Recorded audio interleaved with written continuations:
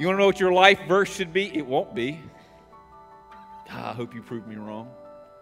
Your life verse should be Luke 17:10. It says, when you obey Jesus, you should say, we are unworthy servants who have simply done our duty.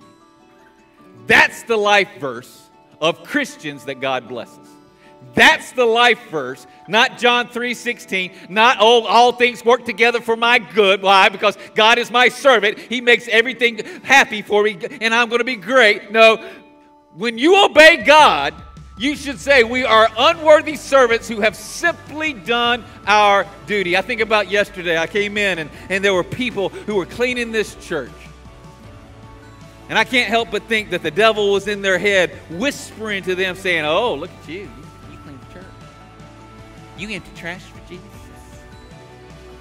But their attitude should be what? As they walk out the door, we're simply unworthy servants who have done our duty. Please remember this. Remember, we'll never reach any of our other goals until we choose to serve God. Jesus says in Matthew 16:24 and 25.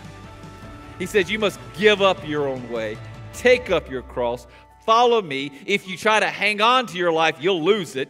But if you give up your life for my sake, you will save it. Jesus is saying, hey, you want to succeed in 2020? You want 2020 to be better than 2019? You want to stop going through the same old routine over and over again? Stop going to your vomit over and over again? Then choose to be God's servant.